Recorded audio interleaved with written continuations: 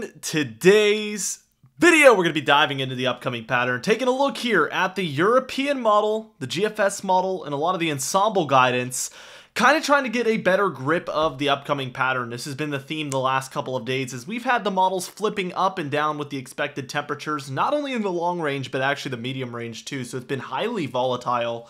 But we do seem to have pretty good legs to stand on right now. You guys know I'm always skeptical. When we've had these big flips recently with the models, it tends to take a while for them to reestablish the correct pattern that is expected, but that we could be in that right now. I really do think we could. So we're going to be looking at what they're showing for now, kind of giving you my opinion along the way. And it does look like we do flip colder at some point after the 10th. And there's two really big reasons why, outside of the models, that seems to be a pretty high likelihood. Two global indicators that we're going to look at today. I do want to wish a happy birthday to Green Blue Devi 1, who left a comment multiple weeks ago asking if I could say happy birthday today. I wanted to go ahead and make that birthday wish come true. I really, really hope that you had a great birthday. Let's go ahead and move on to the upcoming pattern and discuss what is upcoming, and it is interesting. It really is. We're not necessarily warm right now, for most areas at least. So our milder period hasn't even really begun. What's interesting is this is going to take a minute, but just bear with me. But when we look at the last like 5 winters as a whole, the first 3 of those, of the 2020s, if you will, really featured long warm-ups followed by small cooldowns. And the trend for all 3 of those winters is that when the models would show a long range or medium range big time cooldown that lasted long, one of 2 things would happen. It would either get kicked further down the road and just end up not really happening, or it would end up becoming less and less and less of a factor as we got closer to where it ended up being a really quick, more minor cooldown. Last winter and so far this winter, it's been the opposite. We've seen essentially long cooldowns with much shorter, much more minor warm-ups in general for these previous 2 winters. And we've seen the models trying to show these long-term, massive warm-ups, but they always ended up being shorter in length, in time period. And I know we had that historically warm Christmas, but even that time period, when we looked at it about a week out, it looked warmer and it looked longer lasting than it ended up being. So that sentiment still stays true in that instance. With that in mind, let's go ahead and roll through things, because I know I've just been talking and not really showing a lot here, but we see this cooler period that we're in. We are going to get a minor clipper through the Great Lakes, Mid-Atlantic, and Northeast here over the coming days. Could drop a general 1, 2, 3 inches of snowfall. Wouldn't surprise me one bit. We do get another clipper system for the 4th into the 5th, so tomorrow night actually into the next day. These things just move in so fast, but this one does look a bit heavier. Still very quick moving like most clippers. I would say maybe pushing more so towards 2, 3, 4, 5 inches of snowfall for some areas. Certainly the Great Lakes can get some lake effect enhancement snowfall there that does end up accumulating more than oftentimes. And then we get another system moving very horizontally. This one's a lot less wintry as we're in that 6th, 7th, 8th period that is much warmer here. We know it's warmer because our 540 line is somewhere in here, which is very high up, especially for there to not really be a trough and a ridge. This is zonal, so just straight west to east across the nation. This is very high up, meaning that we have a lot less Arctic air to work with at this point than what is standard. And as we move through, that doesn't really change until we start approaching the 8th, 9th. And the first thing that happens, and it might seem unideal at first, is actually we get a lot of Arctic air entering into the more rocky mountain range, and the center of that trough would move right around the Rockies, and then we get a ridge out for the east, mostly because we have some low pressure developing there between Kansas and Oklahoma. On the warm front side of things, we're actually getting more of a upward push happening that's trying to expand that warmth further northward, but we do have a cold front underneath which is trying to advance this cooler air further southward here in the west. So that is the flow because of where that low is located. We do see the threat for thunderstorms and perhaps severe weather, Texas, Oklahoma, Arkansas, Louisiana, underneath this warm front and out ahead of the cold front. Would certainly watch out for that. As we keep going, we see that low really rapidly moves through. Now by 7 p.m. on Friday, January 9th, located over Ohio, we do see some snowy conditions on the northern end of that precipitation. And really, this cold air starts to orient itself much further to the east here, kind of transitioning. And at this point, we do have a southeast ridge.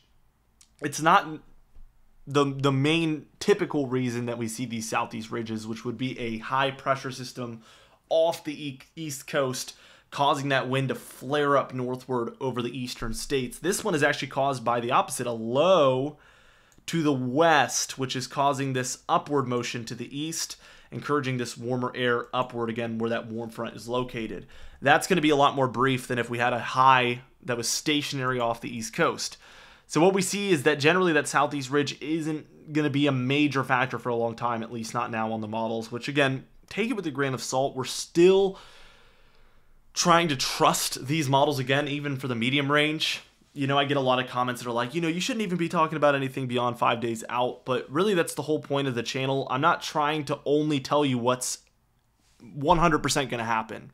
If that was my focus, yes, I would only focus on the 3 days. But what I want to really work you guys and walk you guys through is those sure thing within 3-day events. We're going to talk about those. And then we're going to get into the medium confidence stuff where we're talking about chances and how they could change. Because some people need to know an idea of what to expect beyond that 3-day mark instead of just being totally blind. So that's why I present the raw information to you guys. And that's why I'm always going to try to break down the pattern even to the very end of the model run. If we can get 10% value out of the tail end of the model run, I'm going to give you guys that 10% every single time. Now, as we keep going, we do see a low developing near the south central states, which is interesting. We do have this really large dip of Arctic air into that section. This isn't unheard of for these areas, especially West Texas into New Mexico. Definitely interesting, but not unheard of. We do have milder air out here in over top of kind of like the Gulf states, where perhaps we're seeing some thunderstorms here on the eastern end of things. That's by Monday the 12th. And as we keep going, this actually turns into a very interesting situation where it's able to kind of climb up the jet stream here. That's sitting pretty vertically up the eastern states. We have a minor low here forming into a bit of a nor'easter for New England, and there's a stronger one actually just behind it. This is the interesting part because there's two of them.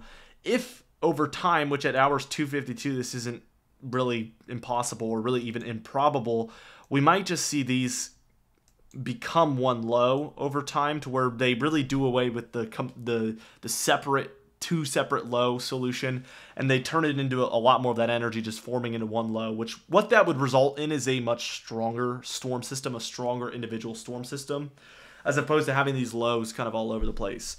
Regardless, we do see snow on the more interior side of things for both of these.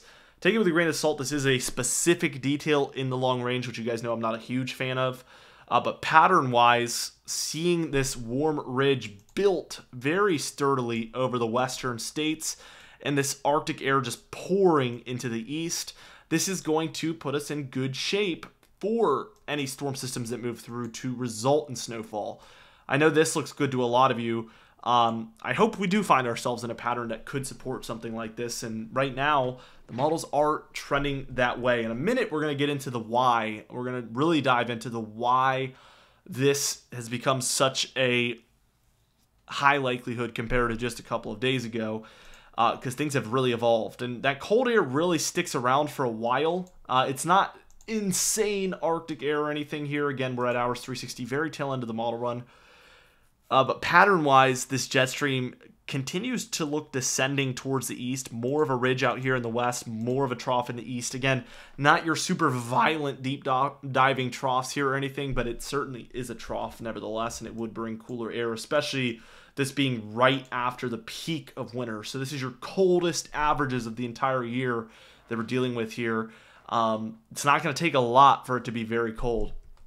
GFS model is going to look a little less optimistic for cold and snow. We do get those clipper systems rolling through. We do get the colder air mass. We get a bit of like a Midwest Great Lakes system here right around the 10th as that's pulling through. And then here's where we do have a trough in the east, ridge in the west. And you can tell we have this low right here, but a lot of this low pressure is very broad. across a very horizontal area. So this allows for a lot of warm air to get involved here, which is why we don't see a very pure snowstorm up there in the Northeast in this instance. We end up seeing more clippers, and then that colder air doesn't last super long until the end of the model run, where we do get another major cold shot here, maybe around the 17th, although again, that's very far out. And it does look like more Arctic air is descending into the United States. And you might wonder to yourself, like, why are we all of a sudden seeing so much Arctic air available versus what the pattern looks like for early January, where it seems like it's really hard to come by? I'm going to answer that question in a minute, but first off, we need to talk about the Pacific, because this plays a huge role in our overall weather here in the United States. And this is for the 5th, so this is just 2 days from now, Monday the 5th. Not even hardly. This is actually right around 1 a.m. on the 5th, so hardly even into the 5th. And what we're seeing is a ridge situated there in the very middle of the northern Pacific, between western Alaska and just to the west of Hawaii. Then we have this kind of trough set up here closer to the areas tucked offshore of Canada and the United States there on their western coasts. You want the opposite of this, because what this encourages is a ridge here, trough here, and then we can't see it on screen, but it's going to encourage ridging over the United States overall, not troughing. What we see once we reach the 12th, which again, we do expect this pattern to begin changing sometime between the 8th and the 10th, and then really taking place over the 12th and beyond, we see a trough here over the areas between Hawaii and Alaska in the middle of the Pacific. And then we see a massive ridge here closer to the west coast of Canada and the United States. So the very, very opposite. What we're dealing with is a ridge, trough, ridge, and then you can imagine what's east of here is that jet stream diving southward, similarly to what we see it doing here. This is very supportive of cold air entering into the United States, and this is one of those core reasons why we do see the pattern flipping here from the models. Another one, which is mostly going to play a bigger role actually after the 10th time frame, so this is more reason to believe that we're going to cool down even further to a greater degree, maybe even seeing a polar vortex event towards later January into February, which I know is the very far long range, but these, what we call sudden stratospheric warming events, these are things that we can really, really see for 2, 3, 4 weeks out, because what's causing that polar vortex to move towards the Canadian and US side of things 3 or 4 weeks from now is starting now. The cause of it is happening here over the coming days. It takes forever for these to actually cause impacts, which makes it really good for kind of getting a good idea of when to expect them long in advance. And what we see is a colder Arctic. When we see this, all that Arctic air is bottled up where it should be, the Arctic. And we deal with slightly warmer to maybe near normal winter conditions for a lot of Europe, Russia, Asia, and even the United States and Canada here in these types of situations. As we move on, though, what can happen is we get warmer air situated over the Arctic, and that can cause that polar vortex to disrupt and displace. What we see happening over time, even though there's a little bit of blue still there near the Arctic Circle, we see a lot of warmth here, very close to the Arctic. And what ends up happening is that a lot of this Arctic air begins to trickle down into the United States and Canada, as you can see, in the form of a polar vortex event. This is the GFS ensemble model, so this is taking many different opinions and putting them together, which gives us a good idea of the likelihood of things, but we can't really visualize the specific details. So that's why we're going to move over actually to the European deterministic model, which is an individual model, so we can get a more high-resolution view of what these models are seeing. We see the warmer air work its way in closer to the Arctic there around the 10th. We actually get a polar vortex split going on right here as we work our way into the extended range 14, 15, 16 days out. So you've got this warmer air way up in the atmosphere. This is not at the surface. This is way up in the atmosphere. We're seeing this squeeze towards the Arctic. And instead of that being a huge circle of Arctic air, it actually is forced to split into two main air masses here. One that moves towards Russia and Asia there, as you can see.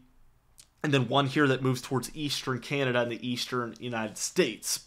What's so crucial here is that this keeps its pipeline of Arctic air available. This is fully connected. This is not completely separated. So the actual source of that Arctic air isn't shut off, if you will. If that warmth was to completely close in, you actually lose your core source of that cold air, and it leads to a less long-term cool down. When we see it fully tapped in continuously, there's no telling how long this can last. So that is a very cold look. Let's get into some of the details and specifics of these model runs as far as the impacts expected. And we do see continued precipitation along the west. Although once the waters, or the air just above the water there, offshore of the western United States gets warmer, higher pressure is likely to develop, and we will see less storminess by that point. But for now, we continue to see high amounts of activity. Same thing for the Gulf states up the East Coast as we start to see more and more of this flow, even this at times offshore, throughout the model runs. So this is looking more and more optimistic for you guys. Here is the total snowfall in the European model, where we do see huge amounts for the Cascades, Sierra Nevada, Rockies. This is actually upticked a little bit. Although we do see the higher pressure set up, they do just expect a high concentration of storms moving through even the very far southern Rockies into areas of western Texas there. Then we can see some of the Midwest, Plains, Great Lakes, Northeast, and Mid-Atlantic seeing their fair share of opportunities for snowfall, and even this medium range, something in there, storm that moves through, bringing snowfall from areas in East Texas, Arkansas, Mississippi, Tennessee, Kentucky, West Virginia, Ohio, Pennsylvania, and then up into the Northeast. That one would impact very many states, but it is far enough out to where we still are taking that one with a grain of salt. It's not a sure thing by any means, and really, today is the first round of model runs that have shown it exactly like that, so we're going to monitor it, but it's something to just keep our eyes on. The GFS model obviously is missing that detail, so again, another reason to really be a little bit skeptical for now. The West is very active on this one as well, which is boding well for confidence. And we do see the Midwest, Mid-Atlantic, Northeast, Great Lakes, all of those areas seeing their opportunities. So this is a similar look, but definitely a little bit less optimistic than the European model for now. With all that stuff being said, guys, be sure to subscribe. We upload every single day. You can even hit the bell icon for daily notifications when we upload, so you never miss one. Be sure to like the video if you did enjoy it. Leave a comment down below, and I'll see you guys in the next video.